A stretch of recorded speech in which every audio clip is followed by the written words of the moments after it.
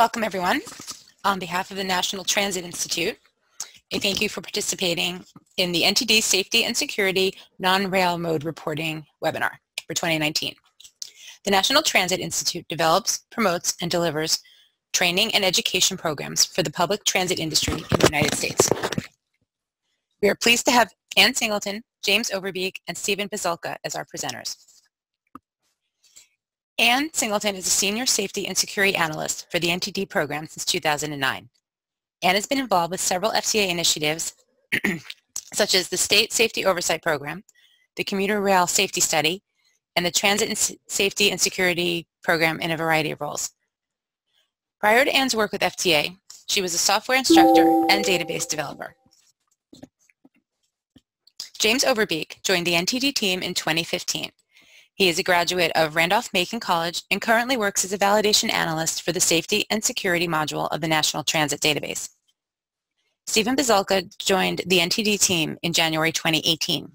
He is a graduate of James Madison University and is a validation analyst for the Safety and Security module of the National Transit Database, having made the transition from the annual module. Today's webinar marks NTI's first use of the Zoom platform, so hooray, hope everyone is on board and functioning properly, which would be nice. Hopefully this is a little simpler and more streamlined. The webinars will function similarly as in the past, where Anne, James, and Stephen will present their information, and there will be periodic breaks for questions.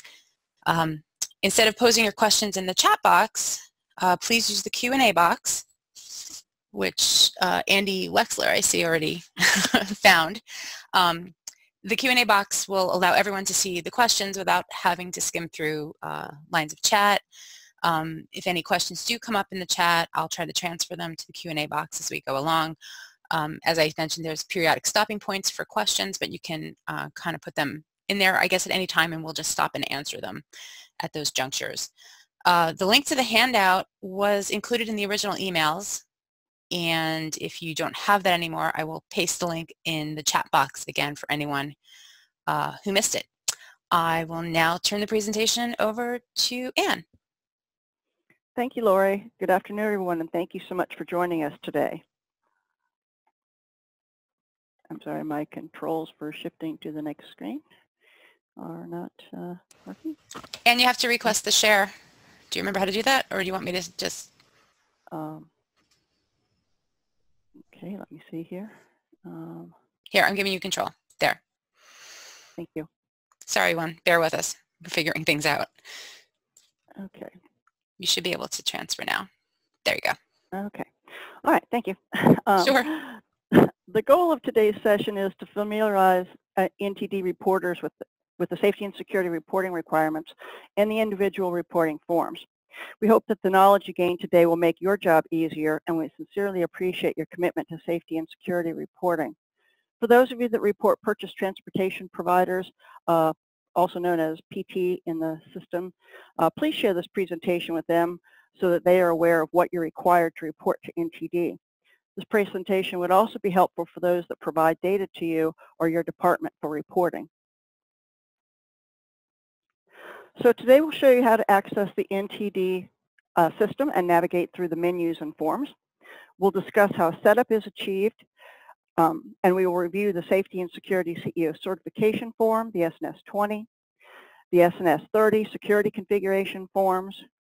We'll review the 2019 reporting clarifications and form changes, reporting on the SNS 50 non-major monthly summary forms, as well as reporting SNS 40 major events.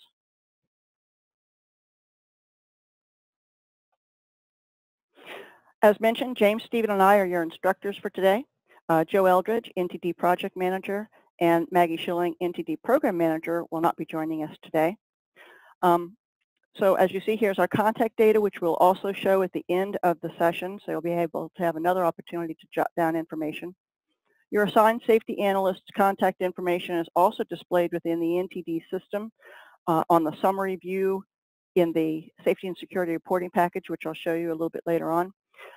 If you do not know who your analyst is, please feel free to contact any of us for assistance.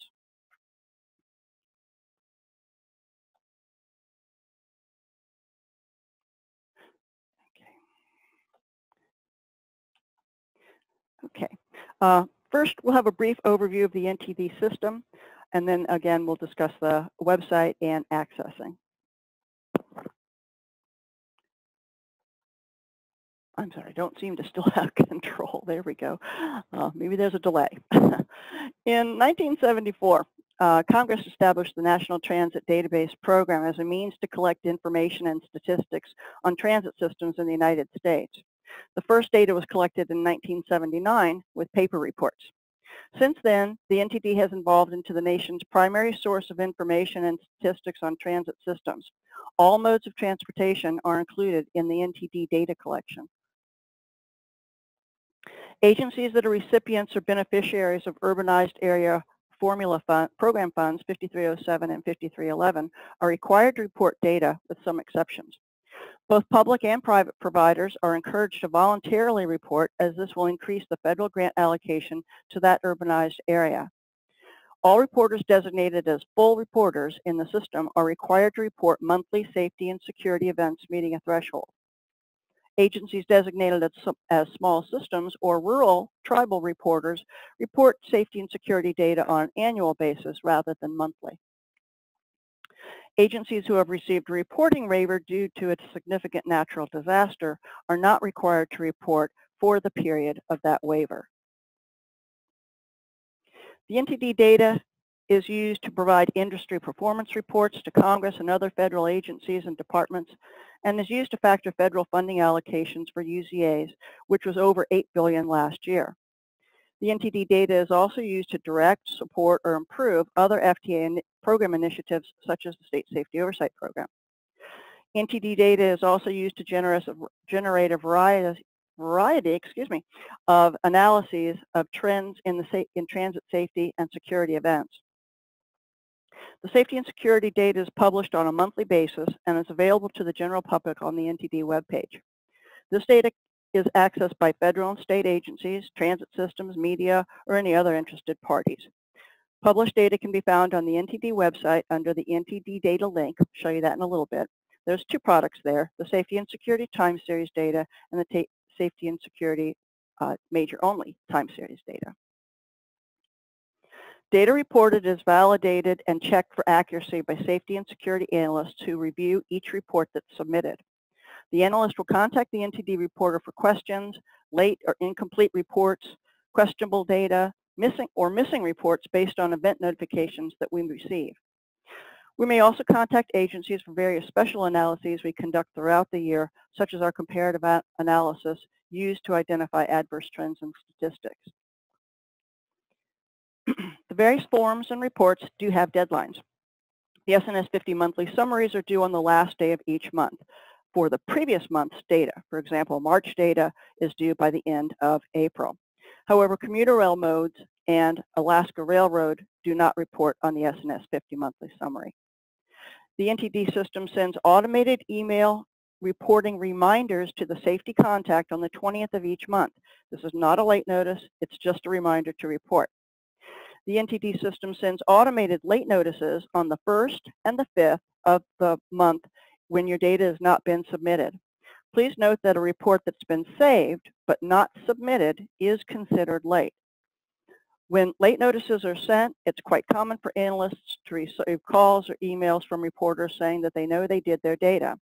So that may be true, but if it was not submitted, it will be considered late. So if you get a late notice, please check your reports and make sure that all have a submit date. On the 15th of the month, if data is still outstanding, a third notice will be sent by the analyst, him or herself. FTA may just choose to initiate delinquent reporter process at this point and add the agencies to the failure to report list. If there are extenuating circumstances why you cannot report, please be sure to contact your safety analyst. Failure to report required data can have severe consequences and could affect the program funding.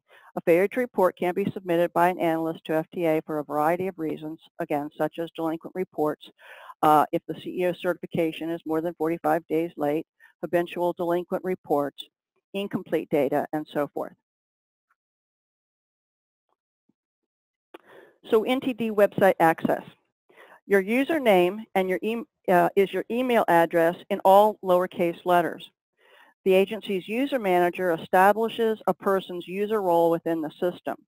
The user manager is also the point of contact if you need to have your user role changed or your email address or phone number changes. There are 6 access levels for reporting in NTD. The CEO delegate, and NTD contacts have the highest level of access and full functionality to include NTD annual forms, monthly ridership, and safety and security data. The main difference between the 2 CEO accesses and the NTD contacts is that CEOs and delegates can also submit the annual certification form. NTD editors, shown only as editor in the system, can edit all annual forms and can submit monthly ridership and safety and security forms. The safety contact can create, edit, delete, save, and submit safety forms. They have full access to safety forms. However, the safety person cannot change annual data or monthly ridership forms. The safety viewer can create, edit, and save, but does not have a submit button, and viewers can only view data. A person must be uniquely identified in the system in only one role. The designated contacts are responsible for reporting data accurately and responding to questions about submitted data. Automated emails, such as reminders and late notices, are sent to the safety contact. If there's no safety contact, these are then sent on to the NTD contact. The email address listed as the last modified user, which again you'll see in a moment, will receive notices of forms that are returned for questions or changes. Users can change the password as often as they like, but the system requires a new password every 60 days. Passwords must contain 12 to 20 characters, comprised of at least 1 uppercase letter, 1 lowercase letter, 1 number, and or a special character, any 3 out of the 4. If a user ID has not been used for 60 days, the system will lock that user ID. If you get locked out, click on the Reset Password link located beneath where you enter in your login. You can also, if you've forgotten your password, you could also see a similar option there for Forgot Password. If you still have need further assistance after a lockout, you can certainly contact the NTD Help Desk or your safety analyst. So the National Transit Database is accessed from the Federal Transit Administration's website. And this is a snapshot of the NTD homepage on the FTA website. Please notice that the link on the right-hand side to the NTD reporting tool. This is where you go in to report data. On the left-hand side, you'll notice there are several links, which we're going to go over directly. So the first of these links is called About the NTD, which contains an overview of the NTD program, contact information, and help desk contact information. The NTD data section provides access to time series products for historical and current annual data, monthly ridership data, and safety and security statistical information. The SNS time series is often used for peer comparisons, as we mentioned just a few moments ago. Under the reference materials, you'll find the NTD glossary, the policy manuals, the quick reference guides, information on training and conferences, presentations, webinars, as well as an explanation of all of the forms used in NTD reporting. So when you're accessing into the system, after you've clicked on that NTD reporting link, the screen that you see here, the snapshot you see on the left, is what comes up first. And once you click on the agree, then the next box pops up where you can put in your login and your password. And here you'll see there's a forgot password option, or there could be a reset option here instead. So once you logged in, this is the first screen that you would see. You'll notice across the top in the blue band there are several menu options. So the first menu option, and this is that default screen, is the news menu option. Here's where you'll find a variety of announcements and items of interest. The next menu option is the tasks menu, which shows you how many tasks are in your queue. Tasks are things that you need to do. For example, one of the tasks you may have is to manage any pending or incomplete safety and security reports. The records menu option is where you're going to go most of the time. This is where you access the safety and security reporting packages. The Reports tab will display reports that are available to you. One such report would be the historical lookup report to view safety and security data that you've reported in prior years. In 2017, we launched a new report named the Rate Compared to Industry Rate Report, which will compare your agency's incident, injury, and fatality rate against the industry average.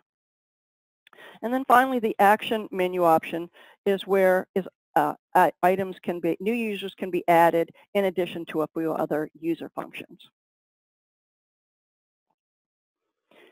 Okay, so first we're going to review the setup and a little bit more navigation within NTD. Safety and security packages are automatically generated at the commencement of a new calendar year based on the agency's previous reporting status. So if you were a full reporter in the last year, you'll have a safety package launch in the new year. Modes and types of services available in the safety module are determined by the agency's P20 profile form. If you see any unexpected changes to the modes or types of service, contact the person in your agency who submits annual reporting data. If you do not know who that is, you can contact your safety analyst and we can look into who that contact would be. Please do not attempt to modify the P20 profile, as any modal changes there can affect all aspects of reporting, not just safety and security as well, and it could cause data to be deleted. The safety packages give you access to all of the safety and security reporting forms. So again, the CEO certification form is submitted annually to certify data reported for the prior year. The SNS 30 security configuration forms report your security personnel. Access to create and edit SNS 40 major incident reports, and the SNS 50 non-major monthly summary report forms for each month that through this point in the year. So you'll see these forms generate as each month becomes available. As I mentioned on the Records tab, that's where you'll find the safety and security reporting packages.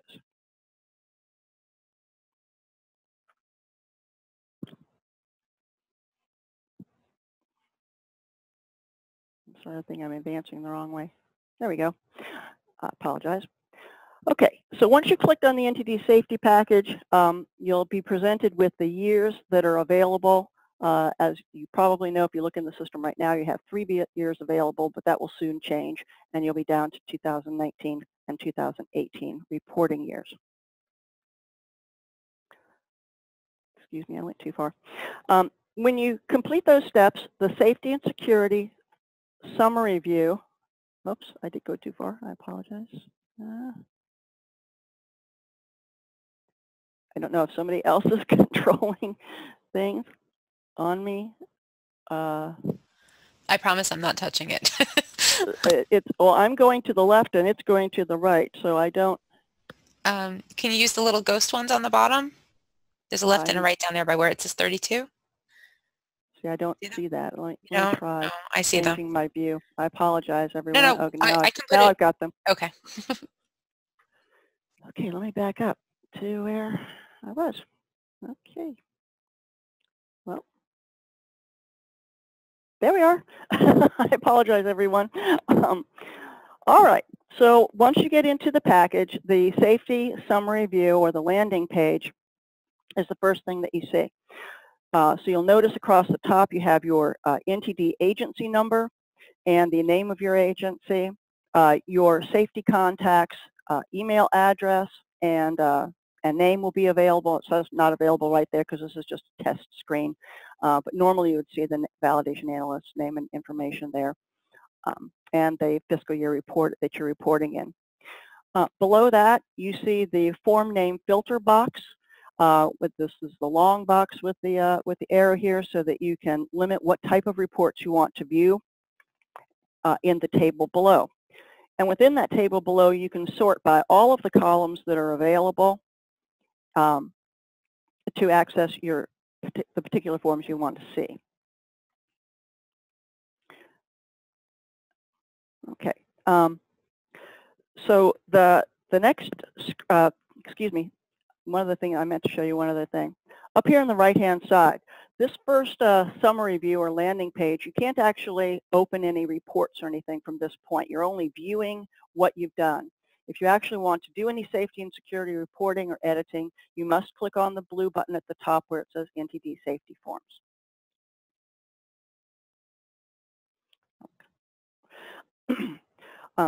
Again, here on the dashboard looks very similar. I'm going to show you in just a minute, but the same functionality is there. You can use the form name filter box to filter what reports and forms you'd like to see. You can also sort all of the columns as we've already discussed. And as you'll see in just a moment, when you are on that view, the form names appear in the blue link on the left-hand side, which fits an FNS 40. It'll also show you the event number. Be sure to click on closed when you're finished using the screen. It may leave you a task if you don't. So here you can see where you can file a new SNS 40, and you click on these blue links to open the form that you want to work with.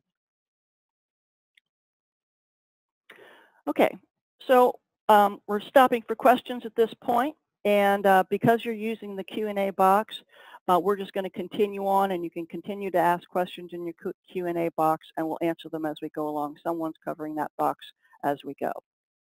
So at this point, I'm going to turn this over to James.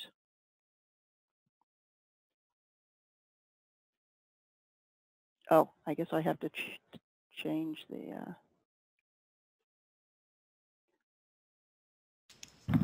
Thank you, Anne. That concludes the navigation, so we're now going to move on to the SNS 20 Safety and Security CEO form.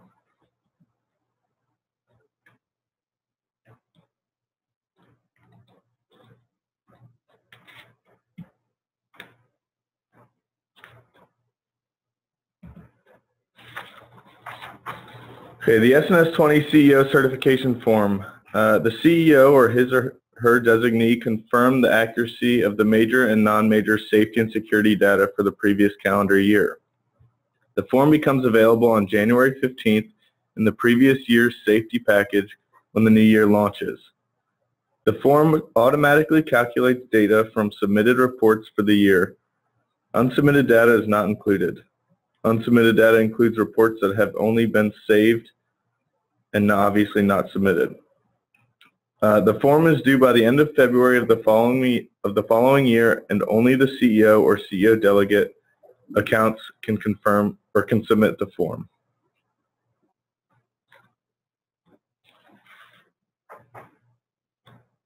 Reporters should review their data to ensure it matches the data in the SNS 20.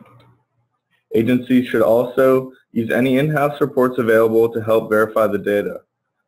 The historical lookup report on the Reports tab within the NTD system may be helpful as well, as it shows incident counts by month. The data does not match. Check to ensure that all safety reports are submitted. Once again, unsubmitted reports are not included. You may add or delete SNS 40s or edit SNS 50 data, and the SNS 20 will automatically recalculate the numbers.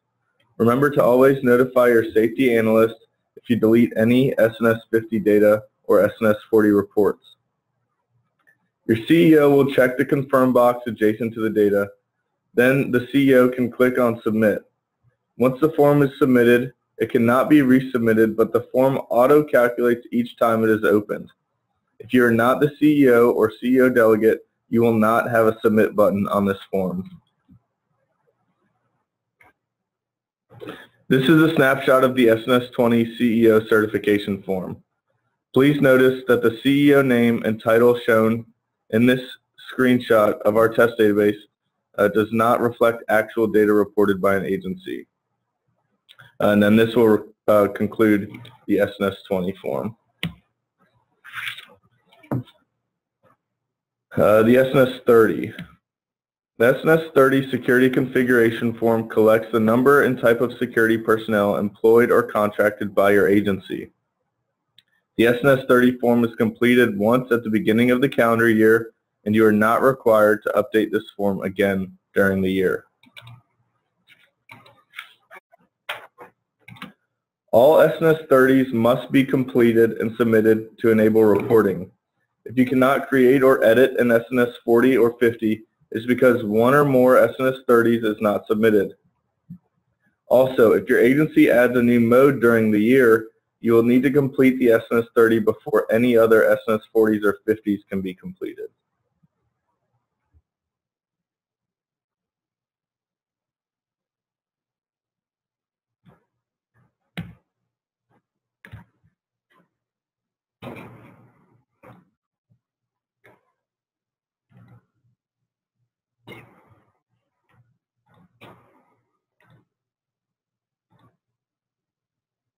This is a snapshot of the SNS 30 security configuration form. Again, this does not represent actual data for the agency shown. Notice you have a place to enter the primary number of security personnel and the total number of security personnel, which is the primary and secondary added together. Do not leave either of these boxes blank. Below is a list of 7 types for security personnel with 2 columns to identify the type as primary or secondary.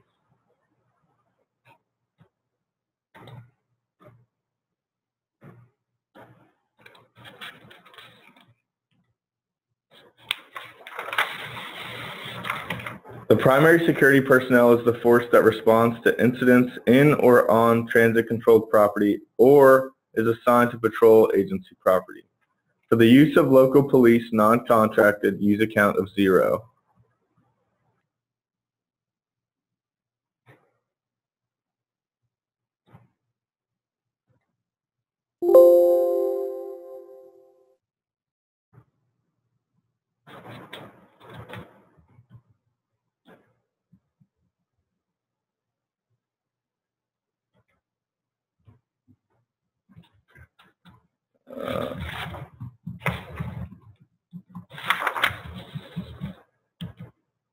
Not sure what's going on here. I can't get it to change.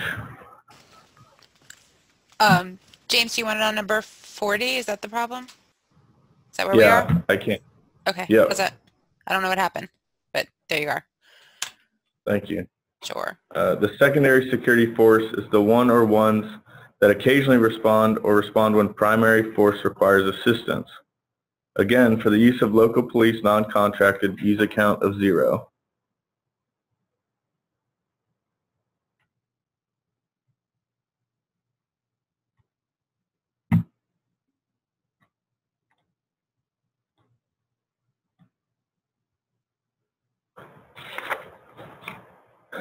The number of personnel is reported in full-time equivalent hours. So 1 FTE equals 1 person working a 40-hour week, or 2,080 hours per year. Prorate the number of personnel if the person works only part-time providing transit security, or they provide security for more than one mode.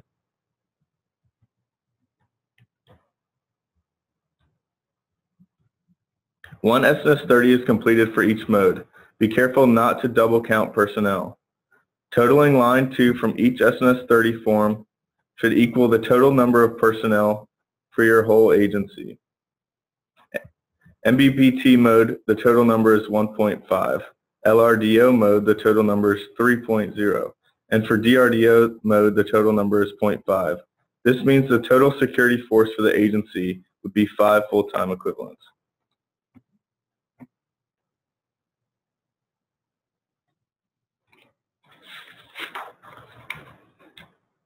If your security force covers multiple modes, you may use any reasonable method for determining FTEs. That may be modal ridership or the number of employees covering a mode. If an agency contracts for security and pays a monthly fee based on services used, they should determine FTE based on the previous year's total hours worked.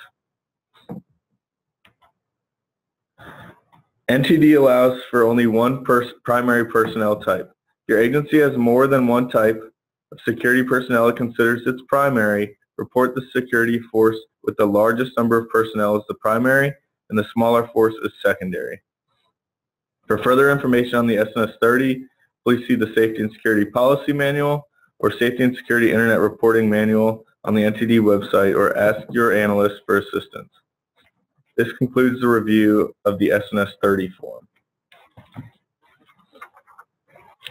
We do have a few changes for 2019. The first change is a clarification pertaining to attempted suicides. The definition of attempted suicide is changed as shown. The attempt of the act and the intent to inflict self-harm must be accounted for by a third party. So please be sure to include all corroborating information in the event description. Additionally, there was no clear attempt and a person was transported only for mental health evaluation. This is reported on the non-major monthly summary report. So this will be in SNS 50. I mentioned this as we discussed attempted suicide since we received reports of attempted suicide where the person only stated they wanted to harm themselves, yet there was no actual attempt.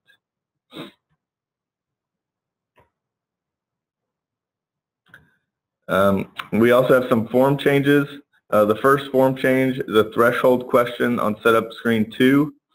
The question was, were transit vehicles involved in this event? It has been changed to read, were transit revenue vehicles involved in this event? This change is designed to help the reporter determine if the event should be reported as a transit collision or as a non-transit collision that does not involve a revenue vehicle. We will touch more on this in the high-level clarifications. We also changed the question regarding towed vehicles from, did this collision result in a towaway, to, did this collision result in a towaway due to disabling damage? For clarity, these are for clarity since towaways are not always due to damage.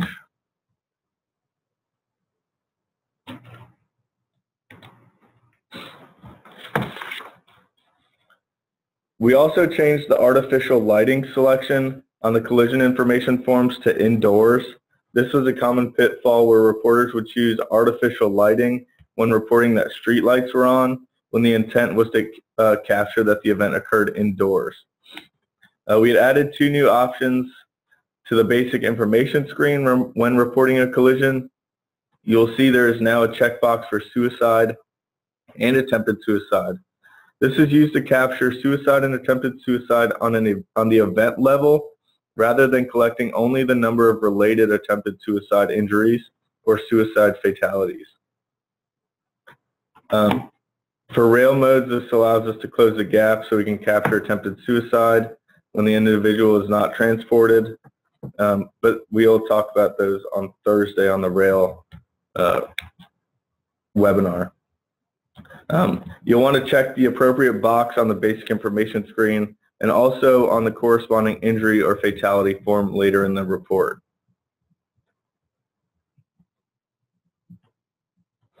Attempted suicide and suicide not involving impact with a transit vehicle have long been collected on the personal security form. However, these options were removed in 2016 when we started capturing them on the collision form where applicable. We have added these options back to the personal security form, so you'll no longer have to report these under the other personal security event option located on the same form. Again, check the related box on the injury or fatality form for the individual.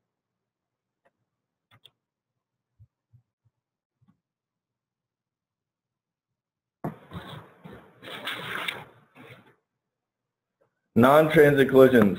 Some of you may not be familiar with non-transit collision events. A non-transit collision is one that does not involve a transit revenue vehicle, whether in service or not, yet occurs on transit property and meets a reporting threshold. For example, a car in a transit parking lot strikes a person or vehicle causing injury, or a maintenance vehicle collides with anything other than a revenue vehicle on transit property. On the non-transit collision event form, we have added a new location of non-revenue facility. This selection would also be used if the non-revenue location is not actually a facility, such as the yard. Also, we changed the wording to the location option parking facility to read revenue facility parking facility to match similar selections on other forms. Additionally, we've added a new collision with selection of non-revenue vehicle. You would select this option if the event involved a non-revenue maintenance or service vehicle. For example, if a maintenance vehicle collided with an object on transit property resulting in a threshold, you would report the collision with as non-revenue vehicle. On a side note, you may have already noticed some internal validation checks, and there will be a few more during the year. These validation checks may give a warning that you have conflicting data, or may default to certain selections based on other selections made to prevent incorrect reporting. This will help to reduce the number of reports returned for common pitfalls. We will now look at non-major reporting. The definition of a reportable event is a safety or security event occurring on transit right-of-way or infrastructure, at a transit revenue facility, at a maintenance facility, during transit-related maintenance activity, or involving a transit revenue vehicle. These safety events must meet the single injury only threshold and are related to falls, electric shock, etc.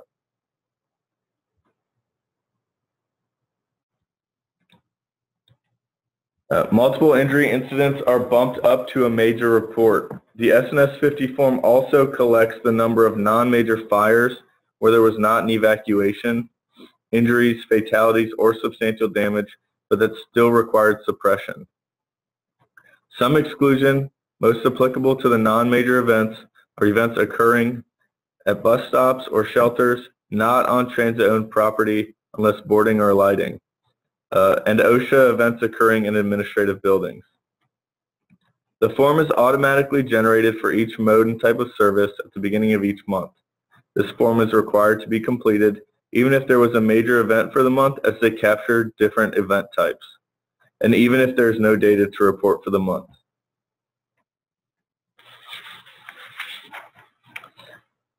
To recap, for submitting other safety events, you are entering the number of occurrences and the matching number of injured parties.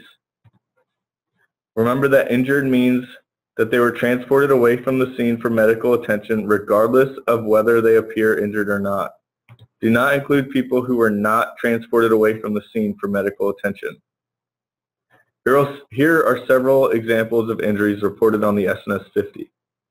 A passenger is thrown out of a seat due to a bus maneuver and was transported from the scene.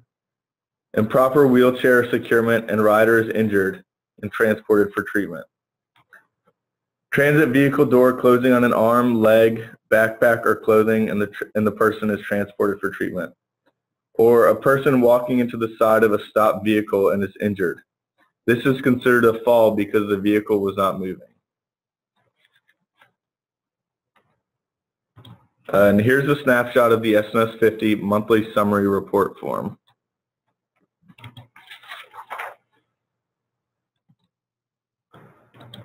Two of the categories for injuries on the SNS form relate to securement issues.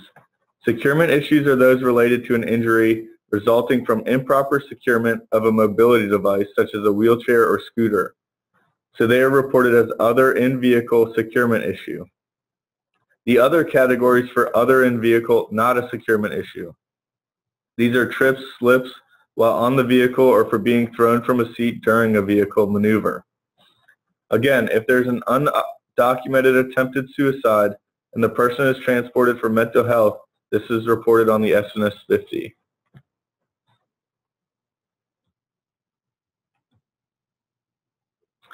If no events occurred for a mode and month, open the appropriate SNS 50 form and choose the checkbox adjacent to No Data to Report, then save and submit the report.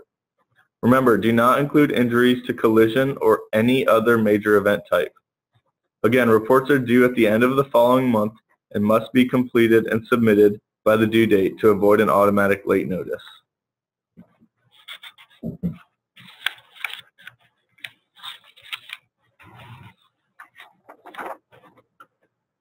The SNS 50 can be modified at any time. Some reporters like to enter events as they occur during the month. For these reporters, they can modify the form and save and close the form after each change. Your validation analyst reviews each report for accuracy.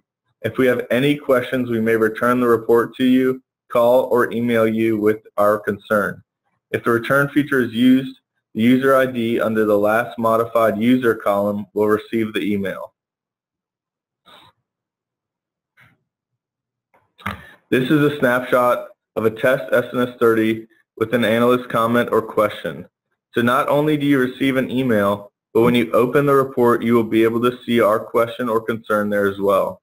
This new format shows a timestamp for each time a form is returned, and the reporter may enter comments, though not required, and the form shows the current status, which could be submitted, returned, or approved.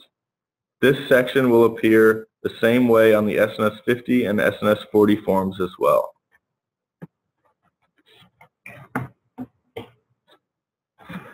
Once again, we'll stop here for a brief moment. Now's the time to ask any questions in the question and answer box. But as Anne mentioned earlier, we'll move on shortly.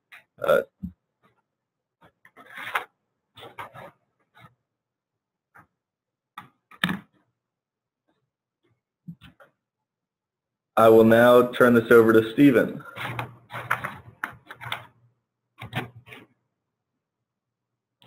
Thank you, James. Let's take a look at major event reporting.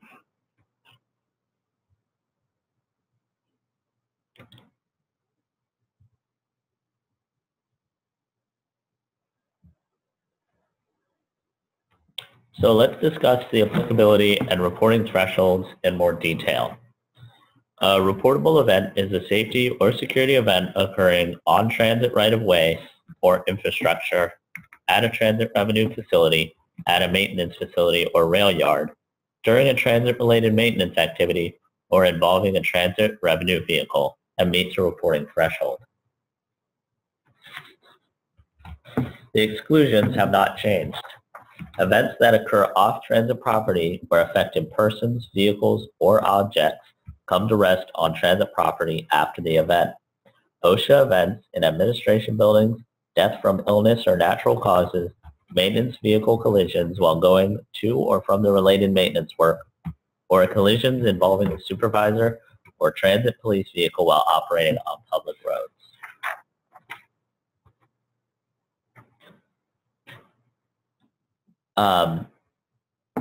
The following are thresholds. Fatality, including suicides confirmed within 30 days, one or more persons immediately transported for medical attention, property damage equal to or exceeding $25,000, evacuations of a transit facility or vehicle for life safety reasons, or collisions involving a transit roadway revenue vehicle, which results in either the transit roadway vehicle or a non-transit roadway vehicle being towed away from the scene regardless of the severity of the damage. Here are a few examples of events that are reportable to NTD. Two people who are standing still when the transit vehicle starts moving fall and are injured. If a deadheading or out-of-service vehicle is involved in collision, or there is a fire in a bus garage, meeting a reporting threshold, these are reportable. Maintenance-related activities are included in reporting. Here you see a few examples of maintenance-related activities that are reportable. Mechanic falls into the pit, resulting in a fatality. Maintenance employee hit by a vehicle in the yard and is injured. Less severe injuries to maintenance workers are captured on the SNS 50 monthly summary report, along with non-major injuries to passengers and patrons.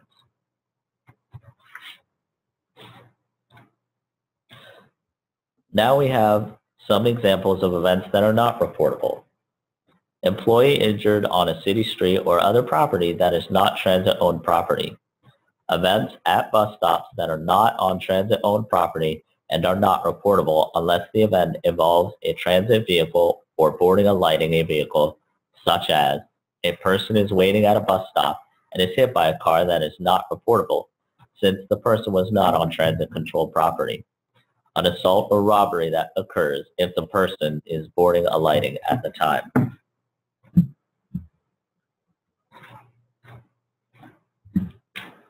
So part of the event definition stating involving a transit revenue vehicle. However, NTD also collects non-transit collision incidents such as an accident in the transit parking lot that meets a threshold. A few examples are a private vehicle collides with pedestrian or vehicle requiring immediate transport for medical treatment. Private vehicle collides with transit property, such as a station resulting in total damage of $25,000 or more, or any other threshold.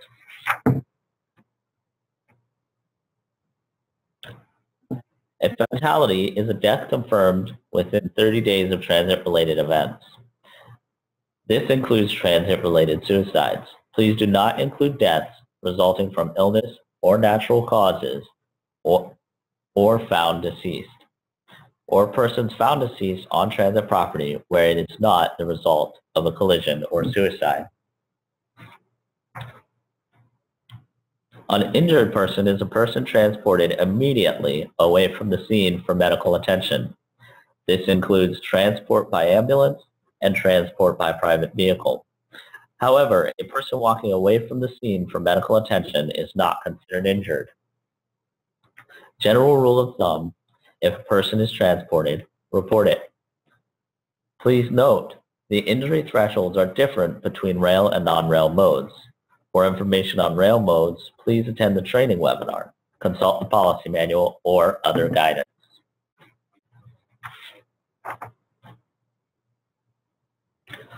A little further clarification on injuries. Medical attention must be sought without delay after the event. Medical care sought hours or days after an event does not meet threshold and are not included. Medical attention must be administered at a location other than where the event occurred, meaning that minor first aid given at the scene are not considered injured. Medical attention due to illness should not be reported. For example, a passenger on a bus has a seizure and is transported to the hospital.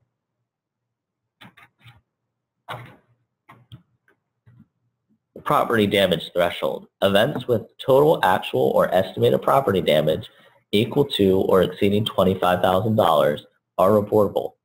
Property damage includes transit vehicle and non-transit vehicle damage, damage to transit stations, bus stop signs, and shelters if applicable. The cost of non-transit property, for example, private property, buildings, and fences, is included, and also the cost of clearing the wreckage. NTD only requires general or ballpark estimates, and you may use a variety of methods for estimating. Blue Book values, repair amounts or insurance estimates, establish standard property damage estimates for specific event types or severity of damage. Many transit agencies create a list of standardized costs, or these estimates may be done on a case-by-case basis. Estimated damage excludes personal property such as laptops, cell phones, investigation costs, medical claims, or litigation.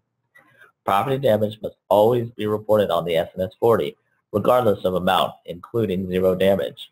If the cost is confirmed as zero, please enter a statement in the event description, otherwise the analyst will return the report requesting such a statement. If there is a collision involving a transit roadway revenue vehicle which results in either the transit vehicle or a non-transit roadway vehicle being towed, the event is automatically reportable regardless of any other threshold. This is limited to roadway vehicles and therefore excludes ferryboats and trains. For example, a transit bus and a car collide. There are no injuries or fatalities, and property damage is only $1,000, but the car is towed from the scene. The event is reportable. The towaway is not based on the severity of the damage. If a roadway vehicle is towed, it is reportable.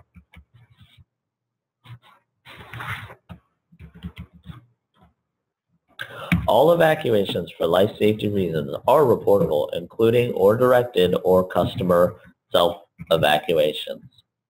Self-evacuations are where customers vacate the property without direction of the transit agency or other authority. Some examples of a life safety reason is suspicious packages, bomb threats, a smoke event, fire, fuel fumes, noxious odors, or a person with a weapon on a transit vehicle. If a bus has a transmission problem and the passengers are evacuated to the sidewalk or shoulder, The transmission problem is not a potentially unsafe situation and is therefore not reportable.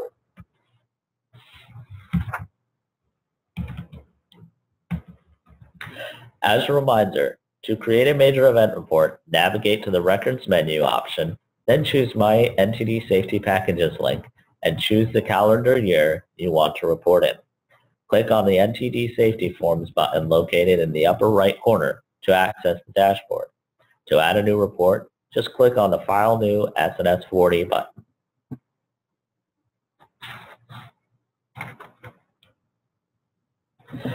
If you have an event to report that includes 2 or more transit modes from your agency, how do you choose which mode to report under? If the event involved your rail mode and a non-rail mode, choose rail. For example, one of your light rail vehicles and one of your buses collide. Report the incident only once under the light rail mode. If the event is between 2 non-rail modes, use the predominant use rule, which is typically based on ridership. For example, if a bus and a paratransit vehicle collide, report the event under the bus mode since it has higher ridership.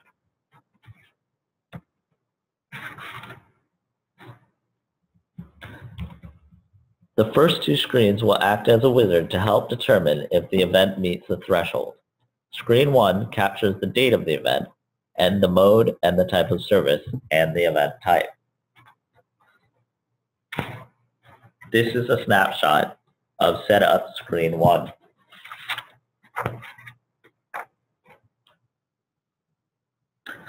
Setup Screen 1 event types.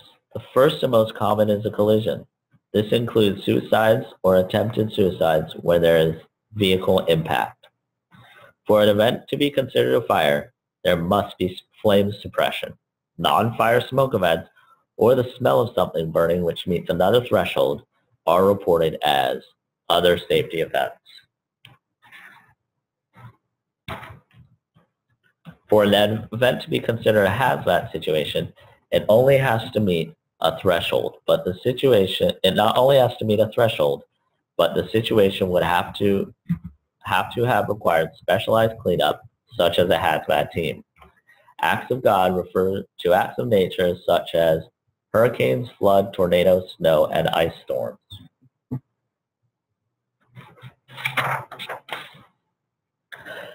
There are 2 categories of security events. There are system security events such as arson, bomb threats, burglary, suspicious packages, vandalism, etc. Basically, they are events that affect the transit system. And personal security events such as assault, robbery, homicide, rape, larceny that affect 1 or more persons. This includes suicide or attempted suicide that does not involve contact with a transit vehicle. Just as with the other event types, the event must meet a threshold. And finally, the last event type is other safety events. These events are those that don't fit the other categories but meet a reporting threshold. This might be an evacuation due to smoke or a fall resulting in a fatality. You will notice that injuries of 2 or more people has an asterisk. For an other safety event, 2 or more injuries are required if that is the only threshold. Therefore, if there is only 1 injury, then another threshold must exist, such as a fatality or an evacuation.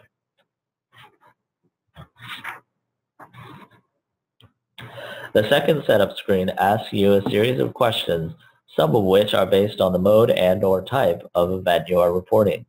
This is to determine the reportability of the event and the subforms that need to be generated. This is only a list that we will cover each in more detail. First is the number of injuries and/or fatalities, the total estimated property damage amount. The screen asks about the evacuation threshold question. If the event is a collision, then you are also asked the towaway threshold question. You will also be asked if transit revenue vehicles were involved, which determines if this is a transit or non-transit collision. This is a snapshot of setup screen 2 for non-rail mode collisions.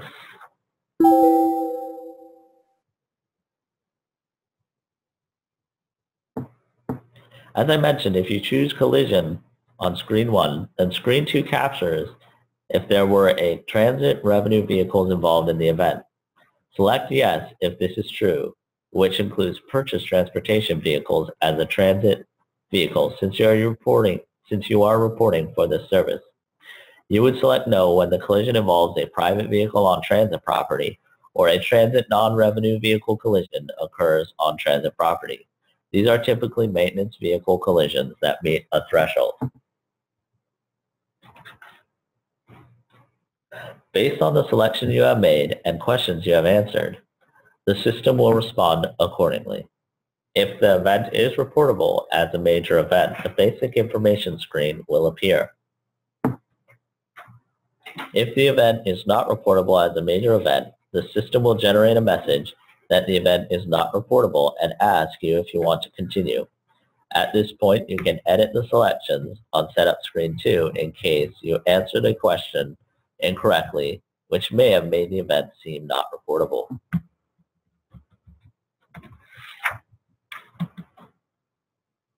If the event meets the criteria for a major event, the basic information screen will appear next. The basic information screen displays the date you already selected. When entering the time, be sure to use AM or PM designations, even if you use military or 24-hour clock format. The approximate or actual location of the event. The geographic location, longitude, and latitude is required. You are permitted to enter numbers, a decimal point, and a negative symbol for the longitude. Please use a minimum of 4 decimal places. If you do not have the coordinates, you can use a variety of internet resources. One such site is latlong.net. This is a snapshot of the latlong.net site if you choose to use it. As you can see, there is a box to enter the physical address or the station name or milepost, and the system will display the coordinates in the latitude and longitude boxes. The basic information screen also captures the event description. The description should be concise but descriptive so that the analyst can understand what occurred, how it occurred, and should include the number and type of injuries or any fatalities, but please do not include personal data such as names and license numbers. Also, please refrain from using codes such as IV to refer to a vehicle or from including the transit vehicle as Vehicle 1 or Vehicle 2. The analyst has to determine who hit whom and how, and not everyone refers to Vehicle 1 as the transit vehicle. Notice this description clearly identifies the transit vehicle. The description box can hold 2,000 characters. If you exceed the 2,000 character limit, when you click on Next, a message will pop up that you exceeded the limit and will not be able to continue to the next screen until you reduce the number of characters. Here we have provided an example of a comprehensive narrative.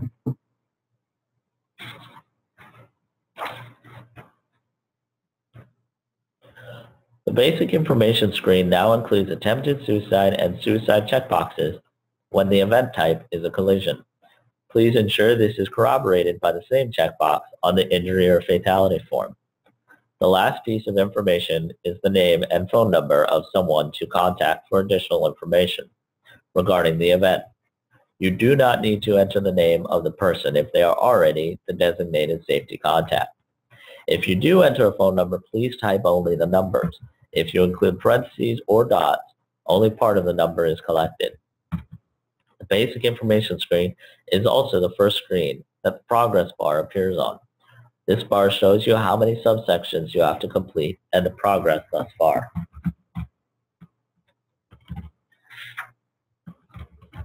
This is a snapshot of the basic information screen.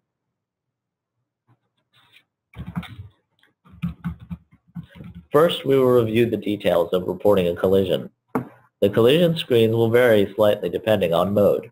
There are up to 4 screens or subforms that may appear when reporting a transit collision: the collision event information screen and the collision information screen, the transit vehicle involved information screen, and finally, if another vehicle is involved in the collision, then the other vehicle involved information screen will appear. This is a snapshot of the collision event screen for non-rail modes.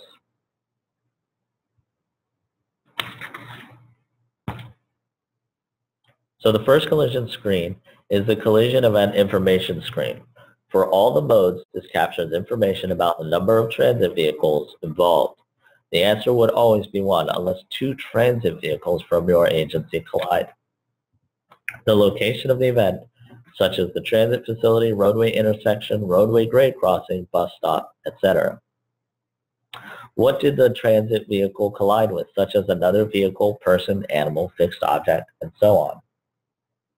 And, if applicable, the number of other non-transit vehicles that were involved in the collision. Here are a few things to keep in mind when reporting collision information. Ramps, streets, highways, and freeways are reported as roadway, not a grade crossing or intersection. Please do not select other and type in highway or freeway. Other is used for parking lots, for example. Grade crossings are locations where rail tracks and vehicular traffic intersect. Bus or service stops is an appropriate location for modes such as Motorbus demand response taxi, Vanpool, and so on.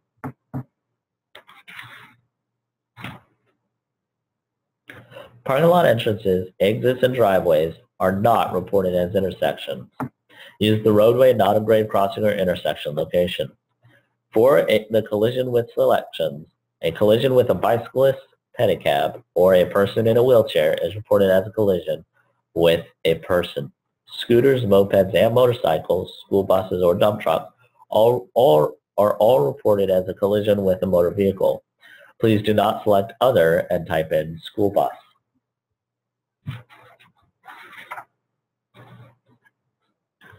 Collision with a transit vehicle is used when 2 transit vehicles from your agency collide.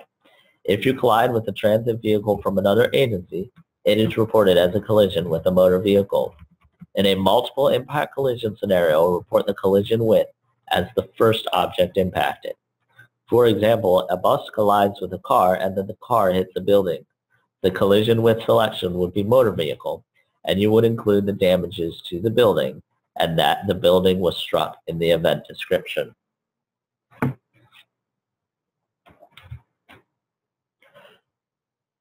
Let's look at a few examples of how to determine how many other motor vehicles to report. Please do not include the transit vehicle revenue vehicle in this count.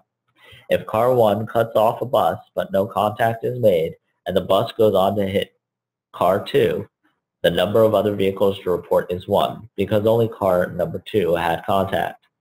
If car 1 hits a car 2 and then car 2 hits the bus, the number of other vehicles to report is 2. Again, both car 1 and car 2 had contact. Please note this box is not the total number of vehicles in the collision. It is only the number of non-transit vehicles involved. So please do not include the transit vehicle in this number.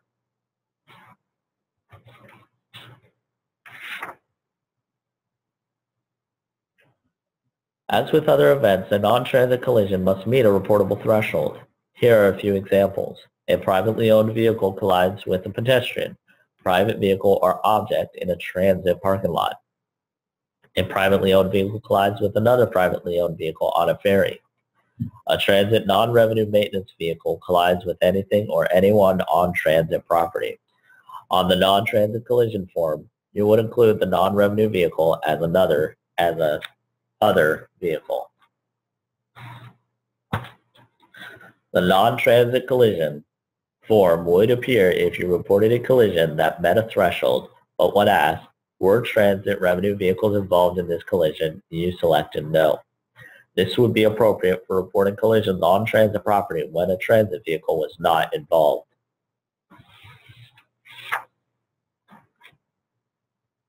After the collision event information screen, the collision information screen will appear. This is a snapshot of the first part of the collision information screen.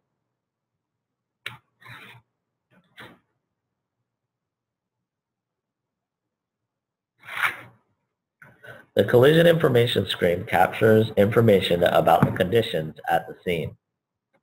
All modes capture the weather at the time of the collision. Was it clear, raining, snowing, etc.? Under lighting, the twilight selection is used to refer to both dawn and dusk, but is not full light or full dark out. Please be sure your lighting corroborates the AM/PM time you entered in the basic information screen. If the collision occurred in a tunnel or indoor facility, please select artificial lighting. Please note this selection is not used to indicate street lights or lights at the platform. Here are some considerations when reporting the roadway configuration. You would select limited access highway to report an incident on the freeway, and limited access highway has access to limited or in some way. For example, it may not allow pedestrians or bicycles. Please be sure that the selection is consistent with the location chosen on the collision event information screen. So if you reported roadway intersection on the event information screen, be sure to select intersection or grade crossing for roadway configuration.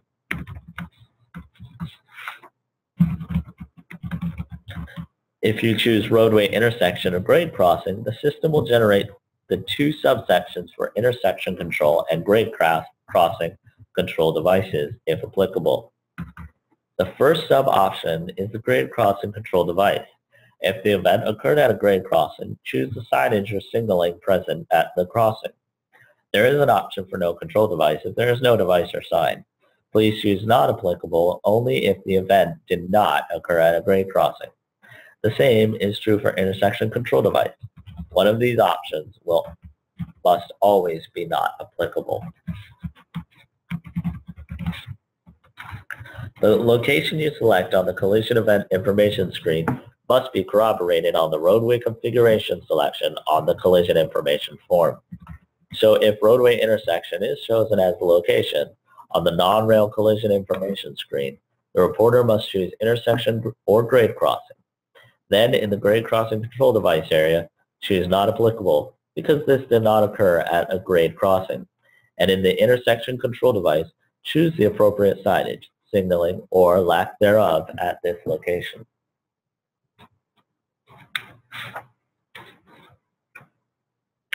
At this point, we have completed the collision event information screen.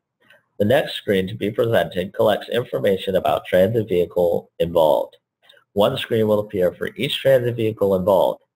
So if two buses are from the same transit agency collided, you would complete one transit vehicle information form for each bus.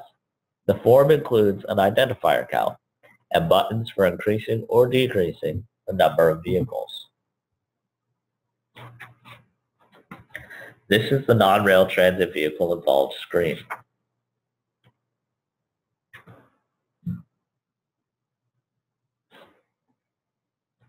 The form captures the vehicle type. The vehicle action at the time of the collision, when it stopped turning, etc., is captured for all modes. The collision type is captured for all modes.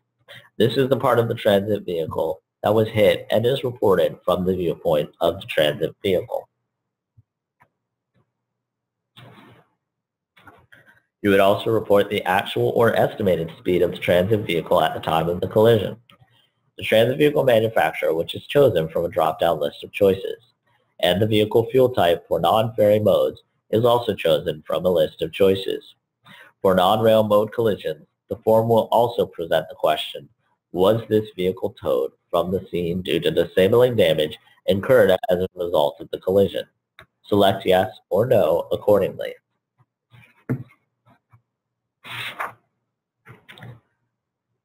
Let's explore some of the transit vehicle action options. When the transit vehicle is moving into or out of a scheduled service stop, report the action as either making a transit stop or leaving a transit stop accordingly, and report the transit vehicle speed to indicate the vehicle was moving. Do not choose this option if the vehicle was not moving. If you choose the stopped or parked option, please be sure to report the vehicle speed as 0. The vehicle speed must be reported even if it is 0. This diagram shows most of the impact points which are reported from the point of view of the transit vehicle. Let's look at the options in more detail.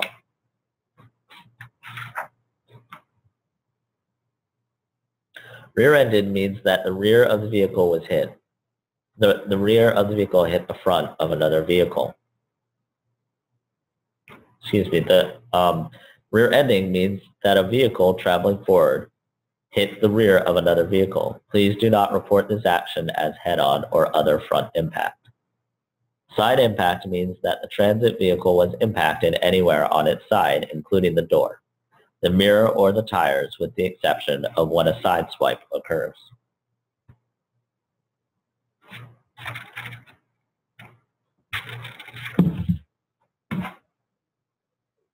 Other front impact is used when the front of a transit vehicle is impacted, but not when it would be considered head-on or rear ending. An example would be the front corner bumper hits another vehicle or object while turning, not the bumper on the side at the front. Likewise, other rear impact is used when the transit vehicle is impacted on the rear, but not when it would be considered rear-ended. An example would be if the transit vehicle was backing up and hit a utility pole. Side swipe is used when two vehicles are parallel to each other, going in either the same or opposite directions, and bump and scrape along the sides of each other. Both vehicles will be reported as side swipe. Please note that side swipe cannot be the action chosen when you are reporting a collision with a person. Instead, use side impact. When reporting a T-bone or broadside collision, one vehicle is reported as head-on and the other vehicle is reported as side impact. So in the diagram, vehicle number 1, the other motor vehicle, would be reported as head-on, and the transit vehicle, vehicle number 2, would be reported as side impact. Multiple vehicle accidents or chain reaction accidents can be a challenge to report. Remember to consider the first impact or collision type in your analysis. In this diagram, vehicle 1 would be reported as rear-ending. It's doing the hitting, which means that vehicle 2 was rear-ended, which then caused vehicle 2 to be pushed into vehicle 3, the transit vehicle, which would also be reported as rear-ended.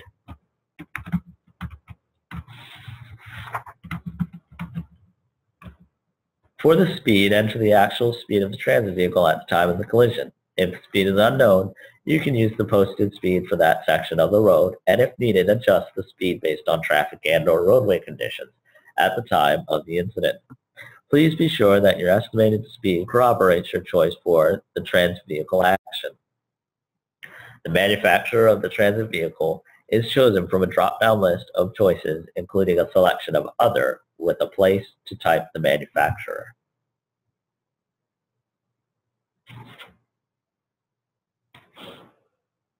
You would also select the transit vehicle fuel type from a drop-down list. The form will also present the question, was this vehicle towed from the scene due to disabling damage incurred as a result of the collision? Answer yes or no accordingly. That covers all the categories for reporting the transit vehicle information. If you indicated on the collision event screen that another vehicle was involved, the other vehicle information screen will appear. This screen gathers information about non-transit vehicles or vehicles involved in the collision. If more than one other vehicle is involved, you will need to complete one other vehicle involved information form for each motor vehicle involved. So, for example, a transit vehicle causes a multi-car collision with two autos. Two other vehicle involved screens will be generated and must be completed. This form also includes a vehicle count and buttons for increasing or decreasing the number of other vehicles. This is a screenshot of the other vehicle involved screen for non-rail collision reporting. The form collects the type of other vehicle. The form also includes an option for non-revenue rail vehicle. The automobile option would be used for both cars and passenger vans, like a Dodge Caravan, for example. The action or physical movement of the other vehicle at the time of the collision is also collected. Just as when reporting the transit vehicle collision type, you are indicating the part of the vehicle that was hit from the point of view of the other vehicle. The form includes the question, was this vehicle towed from the scene due to disabling damage incurred as a result of the collision? Answer yes or no accordingly. Please select no if the vehicle was towed because the operator was taken away of just wanting it towed. It must be due to disabling damage, even though that may only be a flat tire. This concludes the collision information screen.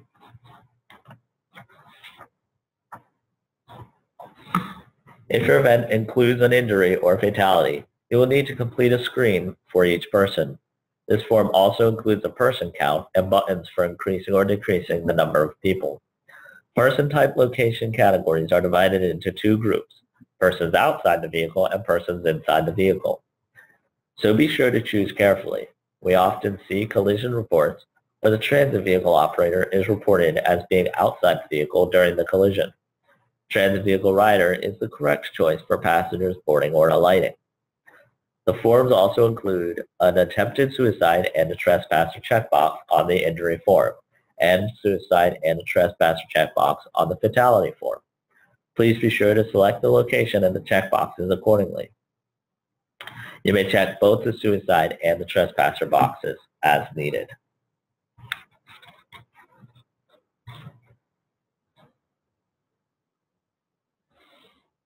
Trespassers are people in unauthorized areas, typically in facilities. Just as with attempted suicide, if there are police reports, eyewitness statements, etc. to account for trespassing, please include the information in the event description. Using the word trespasser or trespassing is very helpful to the analyst. Trespassing events are not reported on the event level, and trespassing is not a threshold. Rather, we collect trespasser injuries or fatalities. For example, a person may be trespassing in an unauthorized area of the transit center when they are injured, such as an employee-designated area. This is a snapshot of the fatality form. This is a snapshot of the injury form. Please note that there is an option for transit vehicle operator inside and outside the vehicle. If the transit vehicle operator is operating the vehicle at the time of the injury, please make sure to select person inside vehicle.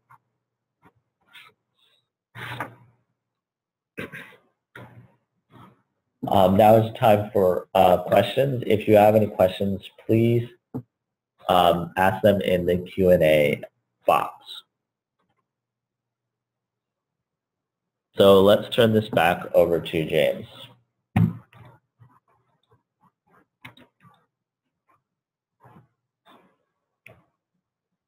All right, thank you, Stephen.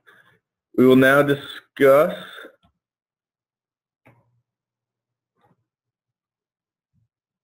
the evacuation threshold in greater detail. If I can get the screen to change. There we go. All right, evacuations for life safety means that there's imminent danger to all people in that environment. Reportable evacuations are also to the rail right-of-way. Each evacuation type includes both customer self-evacuations or transit or official direction. Evacuations can be part of almost any event type, but are least common in collisions. An evacuation requires all passengers and or employees to depart a transit vehicle or facility. These may be for a safety or security event. This includes events that occur off property but may affect the transit system. And we'll provide an example of that shortly.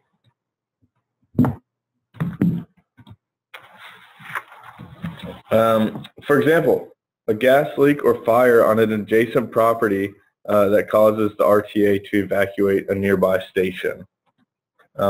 Evacuations are not when a person is removed from vehicle for medical treatment or if removing passengers off a vehicle due to a collision or removing passengers from a vehicle to sidewalk due to a mechanical breakdown. Once again, those are not evacuations. This is a screenshot of the non-rail mode evacuation subform.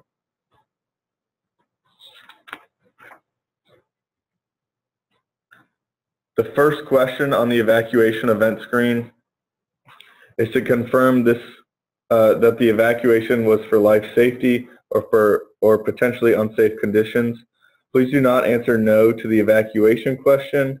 If evacuations are not for life safety, then delete the report and create a new one answering no to the evacuation question on setup screen 2. You also need to include a brief description of the evacuation, including the cause.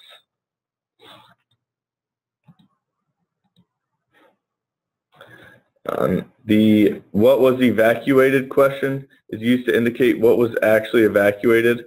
One choice would be vehicle vessel, which would mean that the bus or vehicle at the time.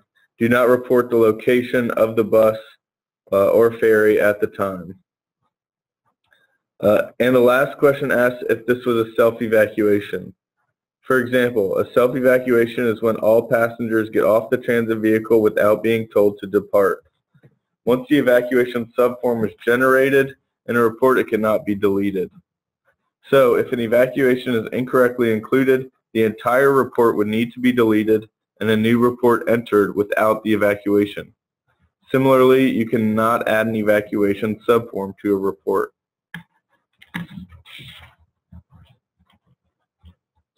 Reporting fires on the SNS 40 that meet one or more major event threshold. To be defined as a fire, the incident must have had fire suppression equipment or personnel involved to contain the fire and must meet a major event threshold. Without these major event thresholds, a fire requiring suppression is reported on the SNS 50 non-major summary report. Arson is reported on screen 1 as a system security event, not a fire. The presence of smoke, no fire, and no suppression is reported as an other safety event. Here's a screenshot of the fire event details screen.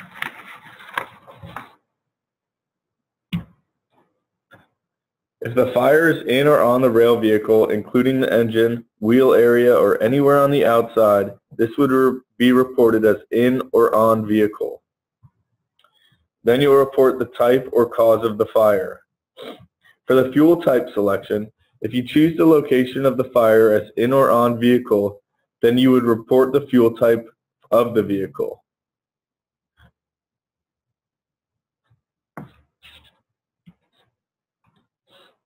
Acts of God are natural and unavoidable catastrophes that affect the transit environment.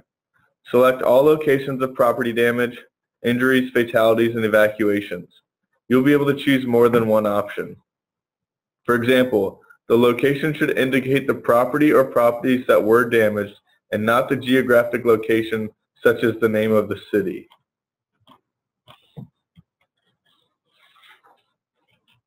This is a screenshot of the Act of God screen.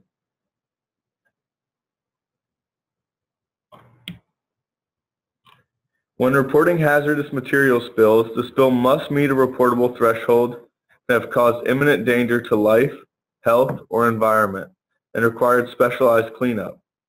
A couple of examples of what is not reportable as a hazmat event. Oil, brake fluid, etc. from a transit vehicle, most likely not enough fluid to meet a threshold. If a bleach container carried onto a vehicle breaks open and the vehicle is evacuated due to flames, this is reported as an other safety event because no specialized cleanup was used.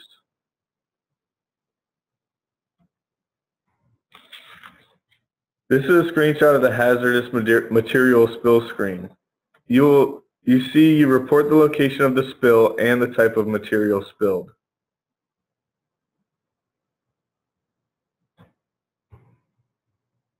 There are two categories of security incidents on screen 1.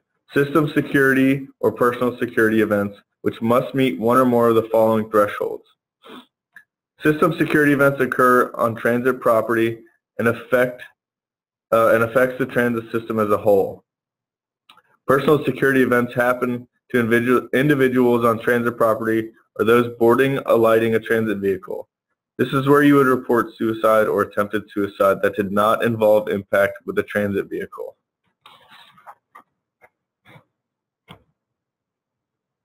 This is a screenshot of the system security event screen. You may notice that there is an Other System Security Event option on this form. This would be to capture security events that do not meet any other category. For example, shots fired at or objects thrown at a vehicle. This is a screenshot of the Personal Security Event screen. Please notice the two selections of suicide and attempted suicide. You will also notice that there's an Other Personal Security Event option on this form as well.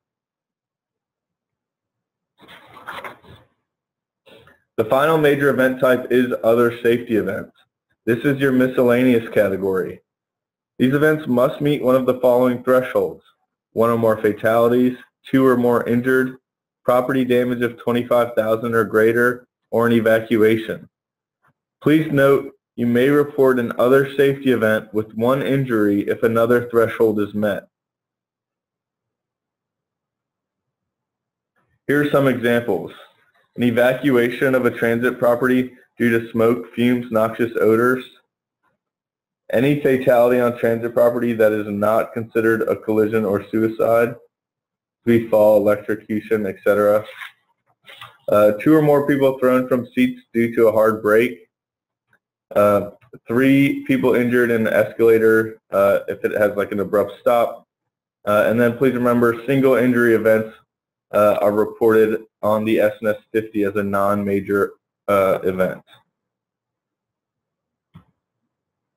This is a screenshot of the Other Safety Events screen.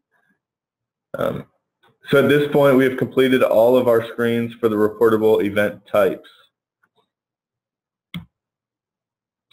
We'll now review saving, submitting, and editing. At any point from the basic information screen on, the system automatically saves your report. So if you close the report without saving or submitting, from this point on, these auto-save reports become pending reports, which are stored as a task on the task menu option. When you are ready to complete the report, click on the task menu option and you will see a listing of each task. Major event reports task will appear with SNS 40 in the title. Just click on the task and the system will return you to the screen you're on when you close the report. Complete the report and save and submit.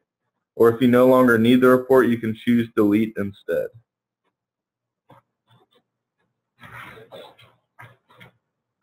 Save and submit options appear when you're in view form mode. If you do not see a save or submit button, click on the view form button and scroll to the bottom. Once you click on save, the report is saved. It is given an event number at the top of the report. The report stays open so you may review it. When you submit a report, the report will close and return you to the dashboard. Submitting the report releases the report to the validation analyst for review and comment. It also notifies the analyst that a report has been created. Otherwise, we may never know one has been created. If we see an unsubmitted report and it is past the due date, we will contact you to submit the report. The system will send the last modified user 1 email for each report that is returned. After you make a correction, please be sure to save and submit so the analyst is made aware of the change. When reviewing or editing your reports, it is important to learn how to move around the document. Here's the list of the available button tools, though each button may not be available on every form. One shortcut I would like to point out is the Jump To section button. This button allows you to jump to a specific screen instead of using the next or back buttons.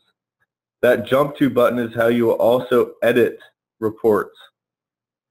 The View Form button shows the entire report for review and contains the Jump To buttons and Save and Submit buttons. When you open the report, the first screen is the Setup Summary view. This screen is the only place you can edit the date of the event. Also, if your report does not include any injuries or fatalities, this screen is the only place where you can add them. Then you would click on Next, which displays your report in View Form mode. At this point, you can continue to use Next to go to each screen, or you can click on one of the Jump To section buttons. The Jump To buttons enable you to edit that section. So when you first click Next, you will not be able to edit the report. Everything will be grayed out, and you will need to click Jump to edit. As a reminder, Save and Submit only appear in View Form mode. If there are injuries or fatalities in the report and you need to increase or decrease the number, you can jump to the Injury or Fatality section and use the Add or Delete Person buttons. If you choose Delete Person, it will delete the person you are currently viewing. Similarly, you can increase or decrease the number of transit or non-transit vehicles in a report by, again, jumping to the appropriate section and click on Add Vehicle or Delete Vehicle. Be sure to click on Save and Submit after making your changes. If you delete a report that was not requested by your analyst, please notify your SNS analyst. Not only do we need to know why the report was deleted, it saves the analyst from trying to locate which report was deleted when our tracking sheets show a different number than the NTD screen.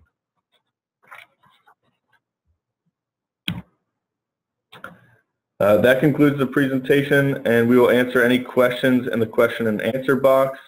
If you do not get a chance to ask your questions or prefer to ask it in a one-on-one session, please feel free to contact your SNS analyst or any of us after the presentation.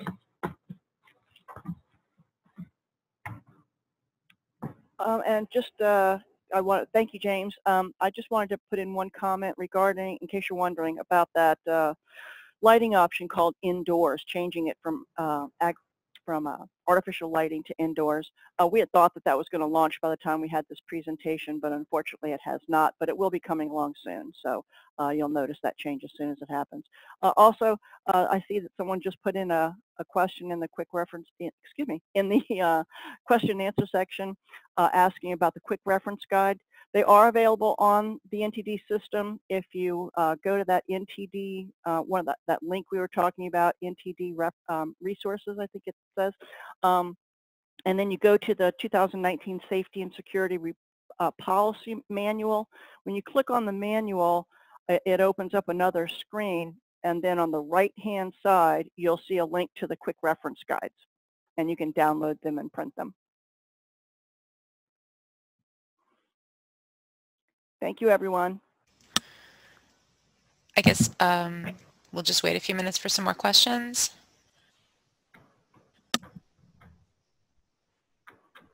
I don't see anyone typing. I hope everybody thinks this went well.